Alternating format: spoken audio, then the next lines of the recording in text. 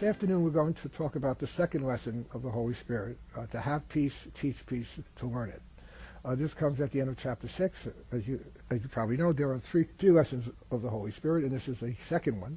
I want to focus on this because it makes a very important point that if we want to feel peace, if we want to feel love, if above all we want to feel forgiven, then we have to forgive, then we have to love.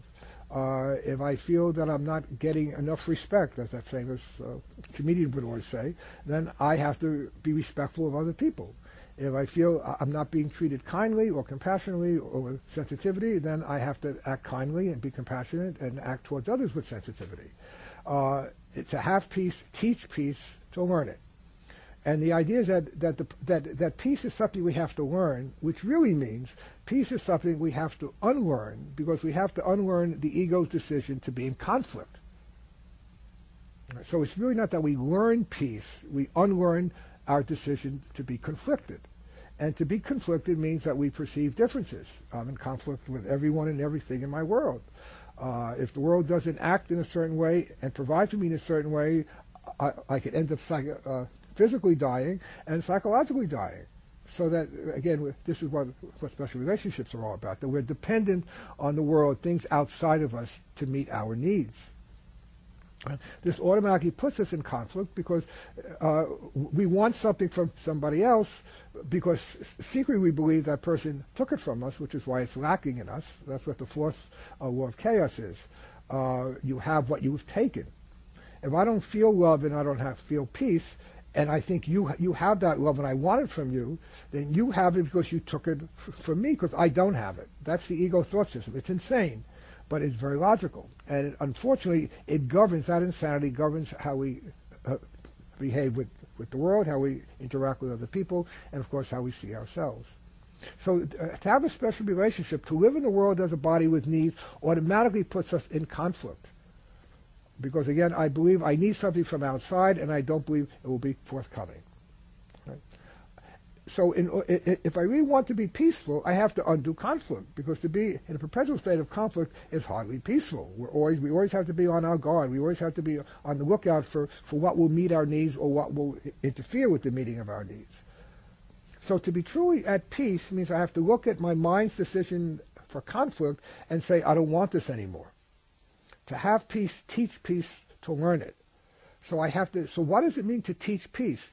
It means the end of conflict. Well, what does conflict mean? Conflict really means that I perceive the sonship as fragmented.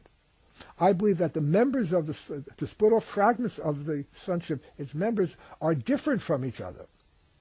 And all of this is a fragmentary shadow of the original thought that we all carry within us, that we are different from God. That's the key of the ego thought system. I am different from God. I'm not perfectly at one with perfect oneness. I'm not a oneness joined as one. I'm not this differentiated self. I'm part of the undifferentiated unity. Right? Which is why the Course tells us that there is really no Trinity. Jesus says God is first in the Holy Trinity, but there's no second or third. There's only one, perfect oneness. But when we believe we get separated, we now say there are two. In the world of duality, that's the world of differences. That quickly leads to the world of judgment and attack. And then we project that out and see everyone is different. So what it means to teach peace is I must see everyone as the same, which means I no longer justify the judgments I am making about other people. This doesn't mean that we're not going to have judgments. But it does mean, as that section of Practicing the Holy Instant says, that we will not have any judgments, any unholy thoughts that we would keep. In other words, that we recognize our judgments when they come. We don't seek to justify them or spiritualize them or deny them, but we bring them to the Holy Spirit or Jesus. We bring the illusion of our judgments to the truth of our universal sameness, and that's what it means to look with Jesus at the ego. So if I truly am serious that I want peace, right? As the workbook lesson says, I want the peace of God. To say these words is nothing, but to mean these words is everything. If I really say and mean I want the peace of God, I want to have that peace of God, I want to experience that peace of God, then I must teach it to other people. Otherwise, I won't learn that peace is preferable to conflict. That the vision of the sameness of God's Son is far preferable to the ego's vision or the ego's way of looking that sees everyone as different and making judgment real. The Course says vision or judgment are your choice, but not both of these. We can't have vision and judgment at the same time. We choose one or the other. So I have to look at my thought system of judgment as seeing other people as separate from me, wanting my judgment of them, seeking that I know better than they, what's best for them. I look at that and say, this is keeping me from the kingdom. This is keeping me from awakening from the dream. And why would I do that? I no longer choose to be insane. So I can now truly say and mean to have peace, I want to teach it, so I will learn it. I'm asking Jesus to help me see everyone, every situation as the same, calling forth the same love that's within me, the same love that I am feeling from him, I now want to let extend through me and embrace all people without exception.